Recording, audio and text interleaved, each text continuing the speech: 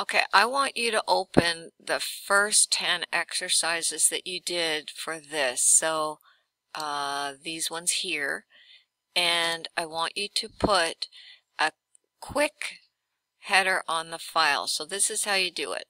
You have to double click up in this top margin, and you'll see you'll go right into the header, and instead of my name you'll type your name. And actually, while we're at it, I want you to go right to the footer now, and because we're up in this heading area or header area, we have these tools that we've never seen before called the header and footer tools. And if you click go footer, you are going to go to the footer right now.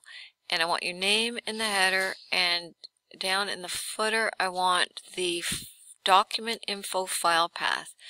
So I actually have one here, so I'm sort of going over it.